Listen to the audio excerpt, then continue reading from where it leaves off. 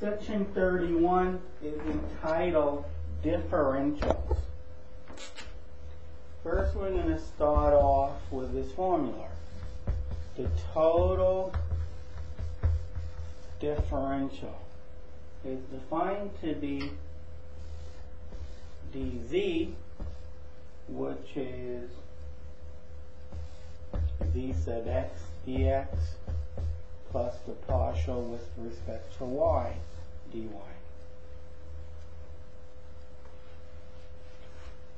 So if z is equal to 3x squared y cubed, we want to find the total differential.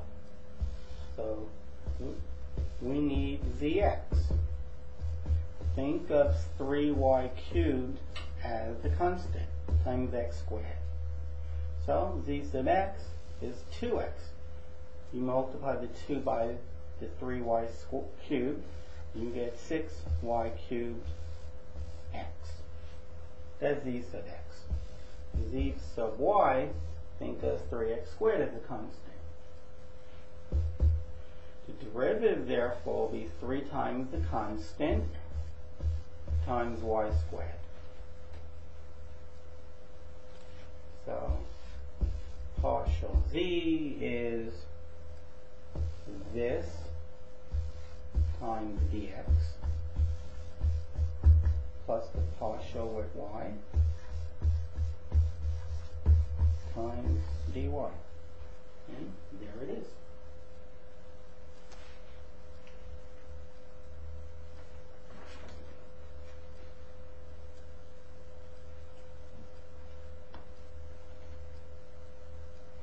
Just want to see one thing here.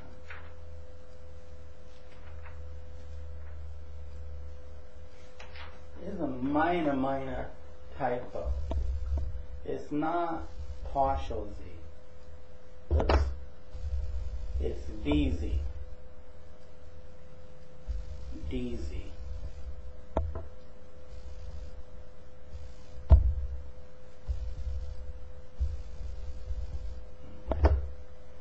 dz equals z sub x dx plus z sub y dy. So we just found dz.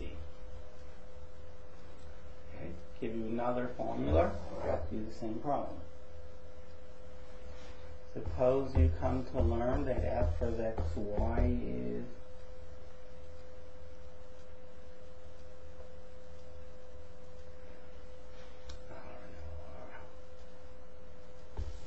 two x to the fifth minus 4y squared. So then z sub x will just be 10x to the fourth.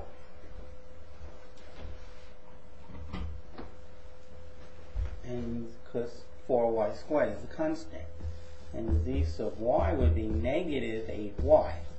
It's just a derivative of this, because 2x to the fifth is a constant. So dz would be z sub x times dx plus z sub y, since it's a negative 8y. Adding a negative, the same thing as taking away the positive, times dy. So finding the total differentials is straightforward. So like always with differentials, you could approximate. You could approximate things.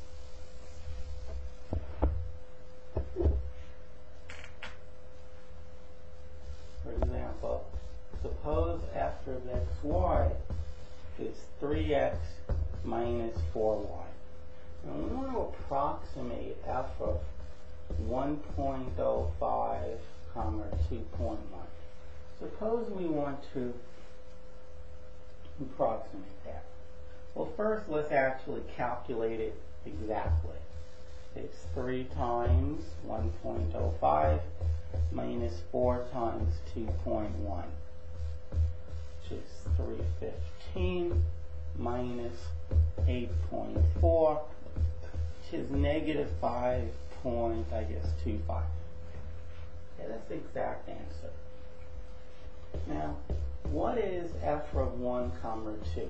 I picked the closest number to 1.05, the friendliest number closest to 1.05, and close to 2.1. I picked the closest integer. The f of 1, 2 is 3 times 1 minus 4 times 2. 3 minus 8. 3 minus 8 is negative 5. Now, what is the difference between the exact answer and our lame approximation? The change in z would be f of 1.05, 2.1 minus f of 1 comma 2. Be negative 5.25 minus a negative 5. Now when you subtract, you find out how much bigger one number is than another. Well, I know the difference between those numbers. It's 0.25. And since this number is smaller, smaller minus larger is always negative. It amazes me how students will get 10.25 out of this answer. Now, these numbers are not 10 apart. They're very close to one another. Okay, that's the change in z. Well, we want to do it slightly differently. We want to use calculus. In fact, we don't really want to do this one. That's what we're trying to get out of doing. We did it once here just to show how close the answers will be. Okay, we know that dz, which is similar to delta z, dz is zx times dx plus zy times dy at the indicated point. Now, let us find zx. Zx is simply 3, and zy is negative 4. And in fact, zx at the point 1, 2 is still 3, and zy at the point 1, 2 is still negative 4. We're finding dz at 1.05, 2.1. And z sub x, we're finding that at 1, 2. Z sub y is at 1, 2. I didn't mean to say equal. So dz is zx at 1, 2, which is 3, times dx, which we'll talk about in a moment, plus zy at 1, 2, which is negative 4, times dy. Now, the change in x. In our friendly point, it was 1, 2. In our unfriendly point, it was this. Well, the change in x went up 0.05. The change in y, it went up 0.1. 3 times 0.05. 0.05 is like a nickel. 3 times a nickel, you know what that is. You know what it is like your name. But you have to think that way. We know it's going to be negative. 4 times a dime is 0.4. When you add those two numbers, you get negative 3.85.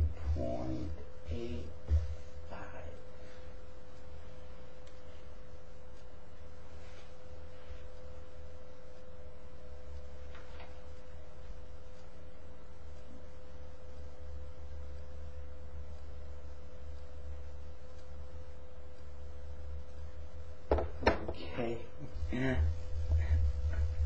Actually bothered by that. Of course, you get negative a quarter, negative 0.25. Now, if you know, so now, if you want your approximate answer,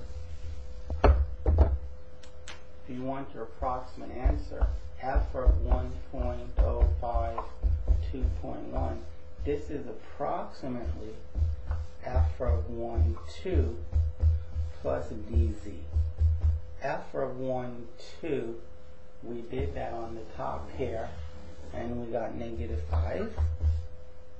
And you add on dz, and you get get negative 5.25, which was exactly correct. The reason it was exactly correct was because the original function was linear. So in fact, I can actually say equal to. So the nice thing is most of this stuff we could have done in our head. For example, we could have done this in our head or on pencil and paper without suffering.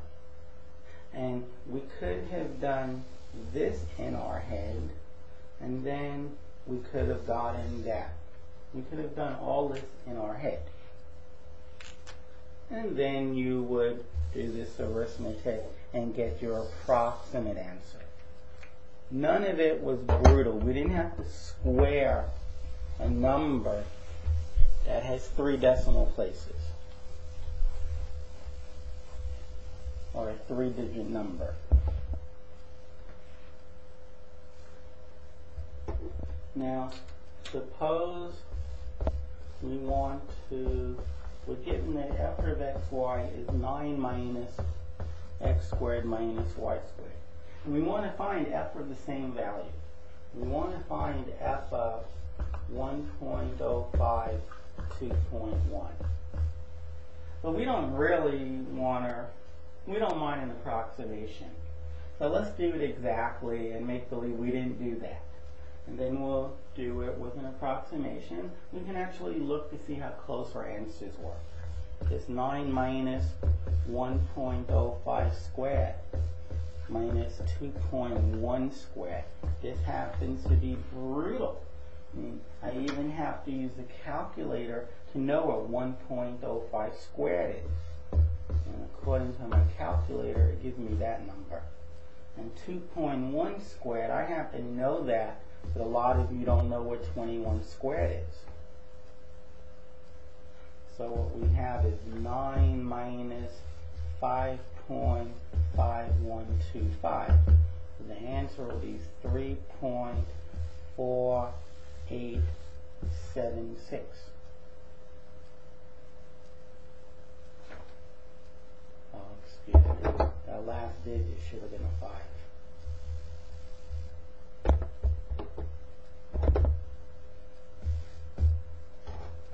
So 3.4875. That's the exact answer. And f of 1, 2 is 9 minus 1 squared minus 2 squared is 9 minus 1 minus 4, which is 4. Okay, so our change in z is 4. Actually, it's the exact answer minus the approximate answer, which is negative 0.5125. That's our change in z. Okay. Now we just did all that for the fun of it so we can compare our answers. Let's suppose we want, given the top line, we want to find f of 1.05. So the change in x, it went up 0.05. And the change in y, it went from 2 to 2.1. It went up 0.1. Up means positive. If instead of 1.05 it was 0.98, I would say that delta x was negative 0.02. I would say it's negative 0.02. Okay, so now if fx is negative 2x and fy is negative 2y. Because with respect to x, that's constants. The derivative of negative x squared is negative 2x. And with respect to y, 9 minus x squared is a constant. Its derivative is 0. Minus the derivative of y squared will be minus 2y. Okay. Now, fx at 1, 2 is negative 2. plug in 1 for x. Now my fault there's no y to plug 2 into. And f sub y at 1, 2 will be negative 4. Will be negative 2 times y, which is 2. Be negative 4. So now dz is the partial with respect to x times dx. And I guess we can call these dx's, dy's. Plus the partial with respect to y times dy. And at the indicated point. And zx is negative 2 times dx, which is a nickel, 0.05, plus z sub y, which is negative 4, times 0.1. So we get minus a dime minus 0.4, which is negative 0.5. The change in z, or dz, is negative 0.5, which is fairly close to the exact change in z. Delta dz is approximately the change in z. So what we're saying is that f of 1.05, 2.1 is rather close to, as long as delta x or dx and dy is small. And delta x and delta y, they were pretty small. This is approximately f of 1, 2 plus dz. F of 1, 2, we did that somewhere, and we got 4. F of 1, 2, so that calculation we have to do is 4. And we had to find dz, which is negative 0.5. So we're getting 3.5 as the answer. And the exact answer is 3.4875. It wasn't off by much. 3.5000 minus 3.4875 is 0.0125. Tens, 100,000, 10,000. 125th 10,000s. Okay, it's a very small number. It's a very small number. Well, it depends. I mean, if you're building a bridge and the error, if the error is that number, maybe that's huge. Maybe that's huge. Like the bridge is going to collapse in the first week. Maybe if you want to make ball bearings for roller skates, being off by 0.0125 of an inch isn't that significant. Maybe it is. I'm not into ball bearings, okay? What I'm saying is sometimes that would be a lot, sometimes it'd be a little. Depends upon what you're doing. But I do promise you, as a number, if dx and dy are small, the error will not be much. Okay, the change in z will not be that much. The error would be small. The smaller dx and dy are, the smaller the errors. If you let dx and dy be big, the errors will be big. The error is a function of how small dx and dy are.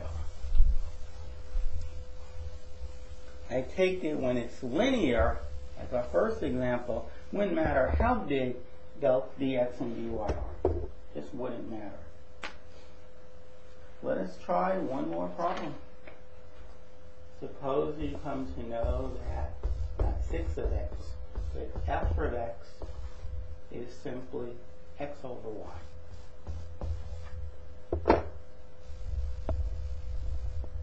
And you want to approximate f of 1.05, 2.1. The x value goes on top, the bottom value goes on the bottom. You realize the bottom is twice the top. You can move the decimals over 2 places on top to the right and 2 places on the bottom. This bottom number is 2 times 105. The top number is 1 times 105. The 105s cancel out. You get a half. 0.5.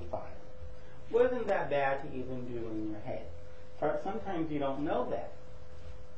You just run to the calculus, which is cool. Now let's do the calculus. We know that f of 1.05 is a comma 2.1, excuse me. F of that, we can approximate it. Minus 2.1. This is approximately f of 1,2 plus dz. So we have to find f of 1,2 and and dz and add them up.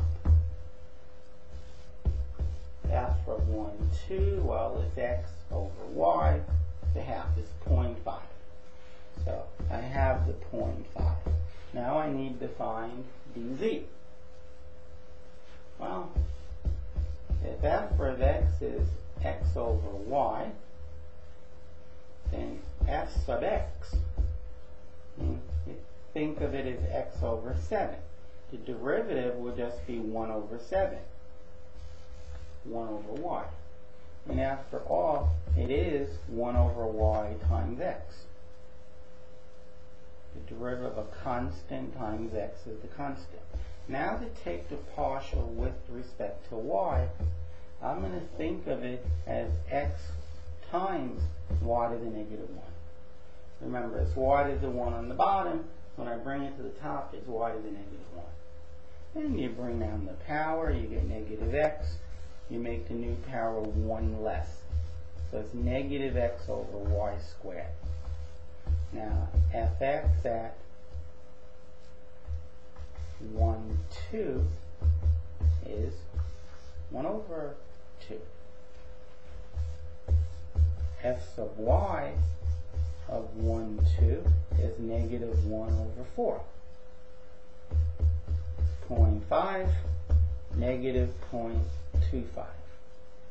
Okay, so possibly right in here, I'll find dz.